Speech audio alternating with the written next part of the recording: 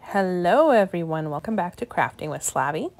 I'm happy to bring you another Halloween video. This one I decided to do as a Slimline card, which are hugely popular right now.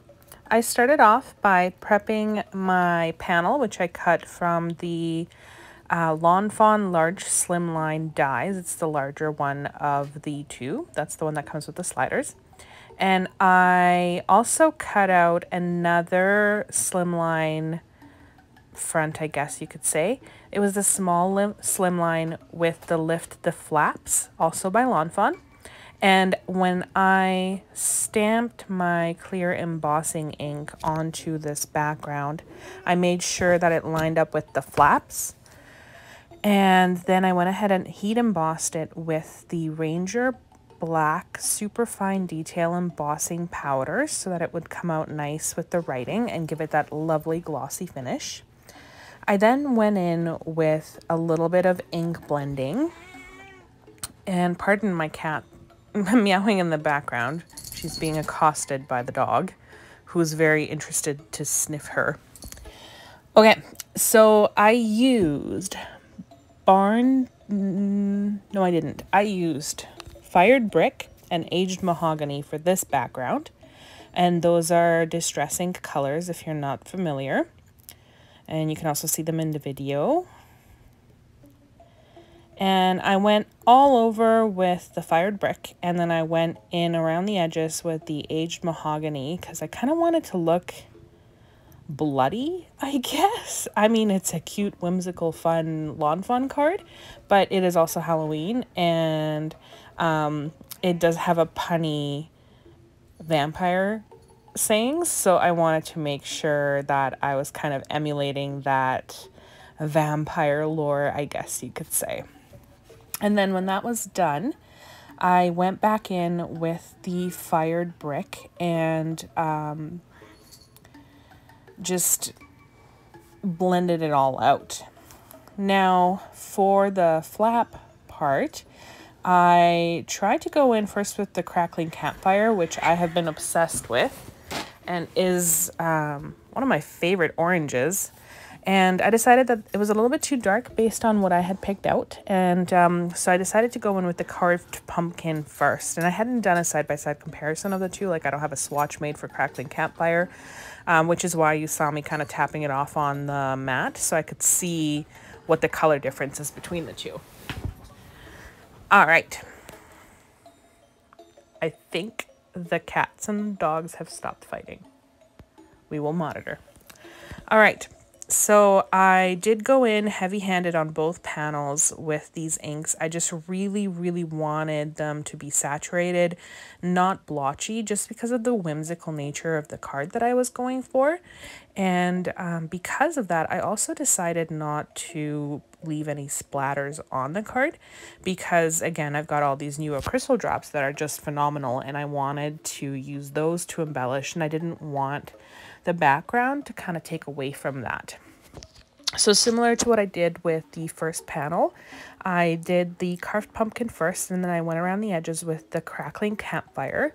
The focus with the crackling campfire, though, was also to kind of color the outside frame and a little bit of the flap. So you'll see me going in between the flaps there and making sure that I hit the bottom of the flap as well. And that's just to give it a little bit of dimension and also to highlight where those flaps are for the recipient of this card. And again, when that was all done, I went back in with the carved pumpkin and I just blended it out in the middle of the flaps there.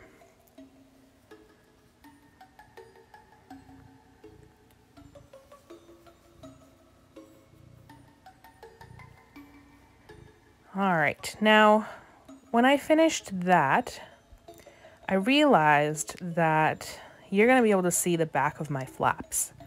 So I repeated the same process with the carved pumpkin and the crackling campfire on the back side of the card. And it didn't matter much that I had ink transfer on the back, but I did make sure to clean my waffle flower water media mat in between the two applications of color. And I actually didn't get as much ink on my mat when I was doing the back end, because I wasn't really focusing on the edges, so I didn't need to go off the mat too much. I just wanted to match the front of the card.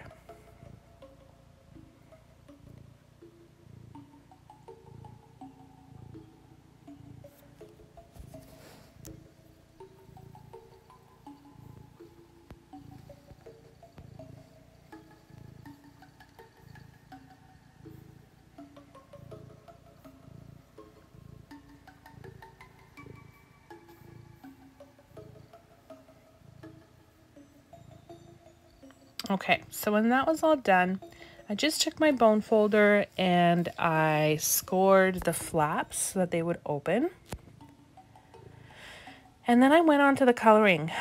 Whenever I do an ink blended background, I do like to do that first, just to give it an opportunity to dry while I'm coloring my embellishments. So that's why you will see that process in my videos. And I'm gonna step back and let you enjoy the coloring process. I will also link all the colors that I use down below in the description.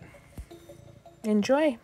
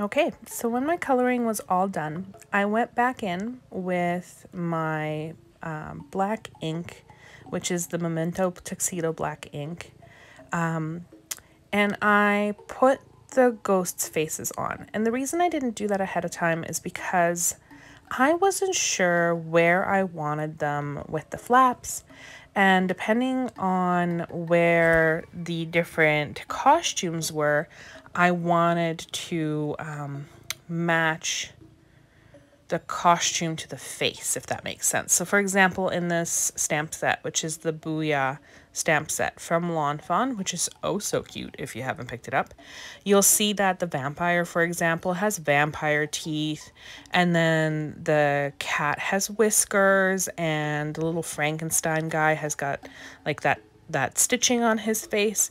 So before I stamped those on the ghost faces, I wanted to make sure that I knew which costume was going on which ghost, and I didn't really decide that until after I had colored everything and I was getting ready to lay out the card.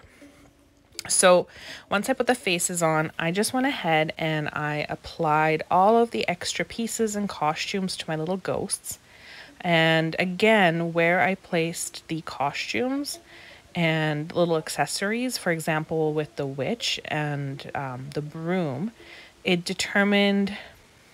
was determined by the placement of my ghosts on my card. So, you know, when you're designing these cards, don't feel bad when you have to take a step back and maybe do things out of order, or screw up like I did, where I didn't put the eye patch on my pirate first, and then I had to rip off the hat really quick before the glue dried. That's totally fine. You know, it's supposed to be enjoyable and just be in the moment. I find that with card making, I have to be in the moment, otherwise I miss steps and stuff, and it's really good. It really centers me to what is going on right now, so I don't have to focus on what is going on in the world, for example, which can be a little bit crazy.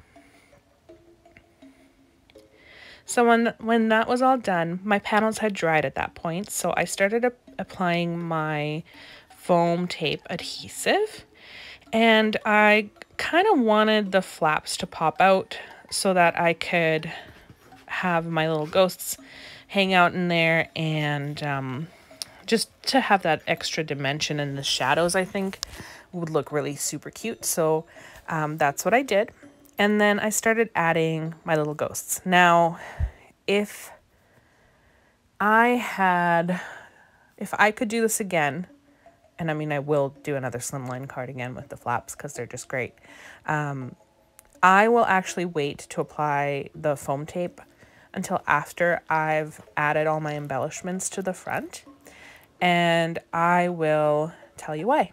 So once I put everybody inside, in their places, I guess, I then actually took a bunch of images from the stamp set, which was so cute, and I just stamped them onto the finished panels because I didn't want to add them ahead of time, again, because I wanted to see what the layout looked like, where all my critters were, how it worked with the flap being on top, etc., etc. I just wanted to see it kind of on the finished card because those types of embellishments are the finishing off of the card for me. And so I waited, and here you see me applying a second layer of foam tape to these little guys that are going to be on the inside. And the reason for that is because with the lift the flaps, if I had only applied a single layer of foam tape, they would be at the same level as the lift the flaps. And I didn't want to risk the recipient of this card not being able to open their card. So I put a second layer of tape on there, and it'll help pop it up a little bit more so it's obvious and easier to grab the flaps and open it up. So once that was done, I actually started adhering, or no, sorry, I stamped the images inside of the back panel. And I totally could have done all of this without having to have put foam tape on the flap panel.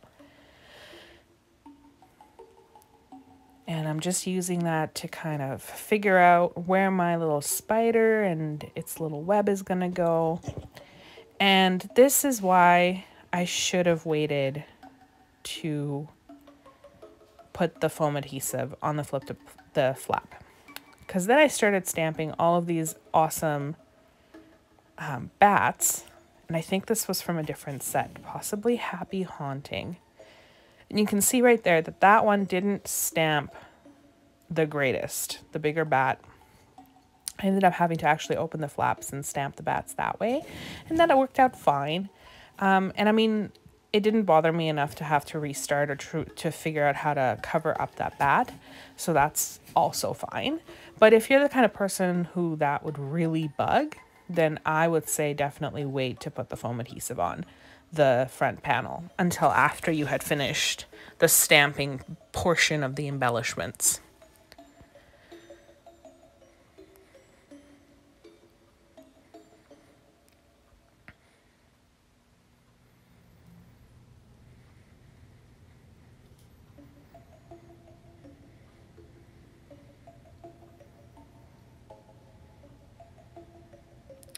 Now, the other thing that I did too, for the center panel, obviously I don't have a ghost on the inside, but I have the two ghosts that kind of look like they're holding hands, which is so adorable, on the front of the card.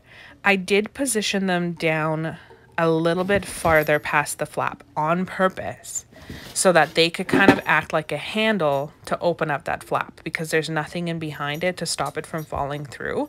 So I wanted to make sure that I had another mechanism on the front to make sure that that flap would open easily. And then I just went ahead and I applied all the rest of my little embellishments, my little Halloween candies and the trick-or-treat bags. And then I went in with the Nouveau Crystal drops. And I just added some embellishments here and there with those.